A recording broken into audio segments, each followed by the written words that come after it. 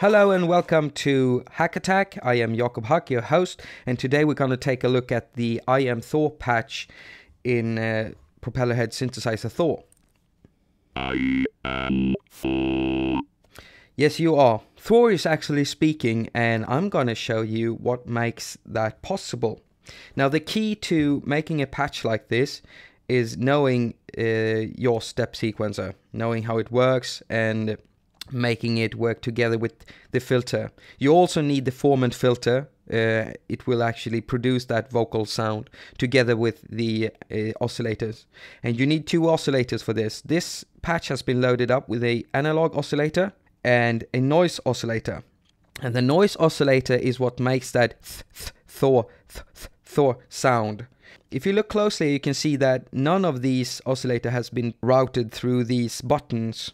This is actually being done in the routing window, and we're going to take a look at that also. As you can see, the formant filter has been loaded and it's been set right down here. So the next thing we're going to look at is the routing window. First of all, we'll check this window, this part here. This is how you make the synthesizer speak. Now it's been set to a one shot. That means it will, when you press a key, it will just start running the sequencer in one shot. So it will go from the beginning to the end in this motion because it's set to forward. If it was set to reverse, it would go the other way. Pending, it will go like that. And random, I don't know how it would go.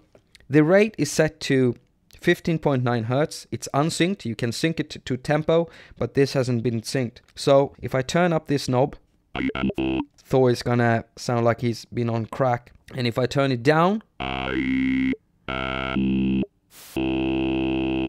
the next thing we're gonna look at is how we're starting the sequencer, how we're triggering it. And we're doing it by sending the midi gate from the midi keyboard, this thing here, to the sequencer trigger, and it will start running.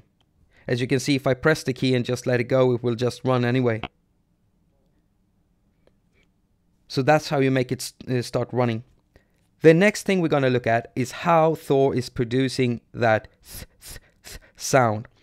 If you look up here in the routing window, you can see that sequencer note is controlling the filter envelope gate. The sequencer notes are always in this row up here. And if you look closely, you follow my finger, you can see that this knob has been turned all the way up. So if I turn it down, I am Thor. Thor will actually believe that he's some kind of ore. And if I turn it up, I am Thor. that personality disorder has been removed. What's actually happening here is the sequencer is sending information to the filter envelope gate, telling it to open at this time. So if I turn these up, I am Thor. let's do it like that. I am Thor. You see? I am Thor. And knowing how to do this at the right time, just at the right time, is the key to making really cool patches. I am Thor. Yes, you are. The next thing we're going to look at is how this sound is actually being routed. As we saw here, it's not been punched in. None of the oscillators has been punched in. Go back to the routing window. You can see that oscillator 1, which is the analog oscillator, and oscillator 2, that is the noise oscillator, is being routed through filter 1, and it's being controlled by the sequencer gate. The sequencer gate will determine when sound will come. And if we look at the gate length here, it's this row. All of these buttons, you can, when you press a button like this, it's always this row you're looking at. So look at the gate length, because the oscillators are being sent to the filters and controlled by the sequencer gate. So if I start turning these, I'm gonna make Thor stutter. I am Thor. All of these has been set to full amount. So if you put them right up, it's gonna open the gate for each step at its fullest peak. And if you turn it down to halfway, it's gonna open for half the amount of time it takes to run through that step. So if I turn them down to half of it, I am Thor. now what's important here is that oscillator 2, the noise oscillator, has also been routed through filter 2 But there's no filter here. Yeah, I know. And it's being controlled by the filter envelope. This thing right here. So if I turn this down. I am Thor. I am Thor. I am Thor. I am Thor. The filter envelope is actually controlling the amount of noise coming through from filter 2. The next thing we're going to look at, up here, you can see that sequencer curve 1 is controlling filter frequency 1, and that's the formant X on the formant filter. Sequencer curve 2 is controlling filter resonance, and that's the formant Y on the formant filter. So that's X and that's Y. And those two together produce vowels. And to control vowels, we go back to the routing window and look at the sequencer here.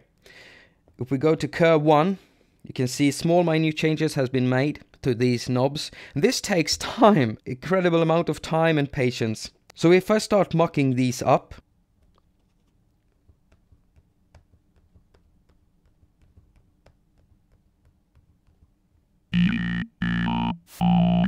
so what I'm actually doing here is I'm just controlling the filter with the sequencer.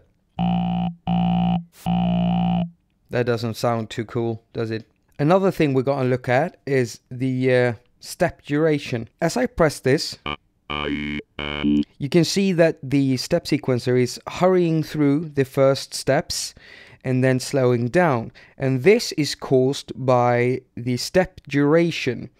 And if you turn this up full, it's going to play each step fully. So each knob decides how long a step is going to play.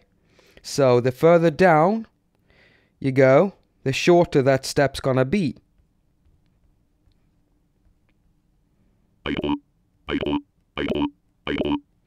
And the further up, the longer that step's going to be. I am Thor. Another thing is that the creator of this preset has worked hard to make small minute changes to make the voice sound even a bit more human.